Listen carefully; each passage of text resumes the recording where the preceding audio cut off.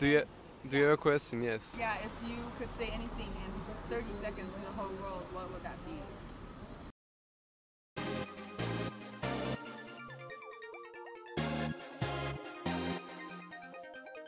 Hi, I'm Sam. I'm from Long Island, New York. And if I had to say something to like everyone in the world, it would be to like learn to listen to each other's opinions and like I don't know, kind of learn to accept each other in a sense. Like if you disagree on something, agree to disagree, and then try to learn as much as you can from other people. Hi.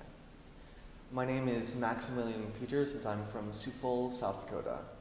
I would say I think we should all respect one another. A lot of times we just see the differences that divide us, but we have so much in common.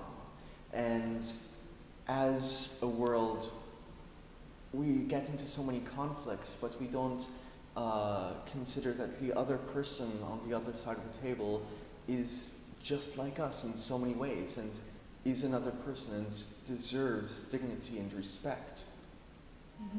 Hi, I'm Sophia. I'm partly Russian, partly Lithuanian, but I grew up in Moscow and now I study in England.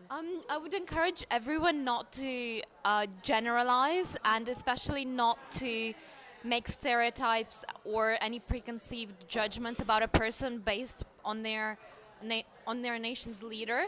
So, for example, Trump does not represent all of the Americans. Putin does not represent all of Russians, and that the reason I'm telling you that is because I was faced with a lot of people saying, "Oh yeah, like you must be someone like Putin," but I'm not. Everyone is different, so I would encourage people not to make generalizations. Yeah. Okay, hello. My name is Sam Saperstein, and I'm from Portland, Oregon, in the United States. And if I was going to address the world, I think the thing that I would say is that we need to spend some time learning to value intercultural relations and intercultural communications. So what I mean by that is taking the time to build empathy in the younger generations through education, and taking the time to meet people and like push yourself so that you can communicate with people who are outside of your like social bubble. So for me, I'm a middle-class white female, and I'm naturally drawn to other middle-class white females. And it's my duty as a global citizen to work and communicate with people who are kind of outside that realm. And I think through doing that, we can build cooperation and empathy, and through that, I think global peace. Hi guys, my name is Nam and I'm from Vietnam. I think that if there's anything that I could say to the whole world in 30 seconds, it would be that right now in this time of crisis and this time of conflict everywhere in the world, I think it's very important for diversity to be respected. I think it's important that we all should be global citizens, that we can all learn from each other and that we can all benefit more from each other's worldviews and each other's perspectives. So that's all I want to say. My name is Renan, I'm from São Paulo, Brazil. And my message for the world is care for the children, care for their health, for their education and safety. I am Tinda. I am from the Kurdish part of Turkey. Okay.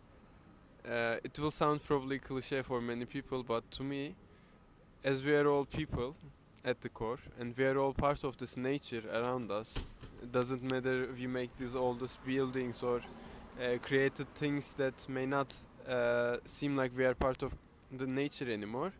To me, we should love anyone in the world, including any race, any ethnicity, any religion.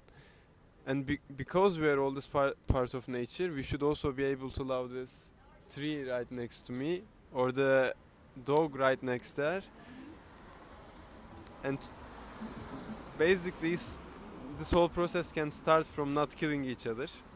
It happens in every country in many different ways. And my first advice to all people in the world, maybe we may not want to listen to each other, but at least make sure that our actions does not hurt anyone in any way. Hi, my name is Martina Roman and I'm from Quito, Ecuador.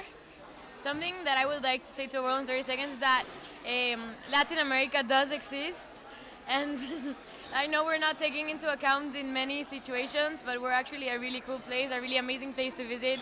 We're full of culture and full of amazing music and amazing food. And it's not just because it's not mentioned as much in the news, or it's not noticeable like in global politics. It's a really amazing place to be and to go to. Hi guys, my name is Steven Mao, and I was born in San Francisco, but I moved to Beijing when I was like 6 years old, and I stayed in Beijing for like 5 years. One thing that I would like to talk to you guys is like, just follow your passion. I know like probably you guys, like the majority of you guys are high schoolers. I just think like, as a high schooler, you gotta just explore all kinds of possibilities, and to find the one that you're truly passionate about, and just carry it on. And like whether to pursue it as a major in college or just do extracurricular activities as like in general. So like, yeah, I wish you guys a good day. Hi, my name is Rumbito Dangarembizi, and I'm from Zimbabwe, and I am 18 years old. Well, I'd like to tell people to be who you are and don't care about what other people are going to say, because at the end of the day, when you put your all into something and when you are who you want to be without everybody else's influence, that's when you are your whole self and you feel like you are living. Hi guys, I'm Umang Kamra, I'm from New Delhi, India. One message that I want to convey to the world is that if the system doesn't fall down to you, you fall down to the system. I think that you shouldn't fall down to the system. You should let it fall down to you. Believe in your ideals. Do not go by the flawed system. And please, please act for change. Thank you. Hi, I'm Yufei, and I come from Beijing, China. I would like to say to the world, to the people of the world, that you matter. Like, whatever you do to help this world, like, it makes an impact. And if you speak up or like write a blog or start a blog about an issue that matters to you, it matters, and it does have a huge impact on the world.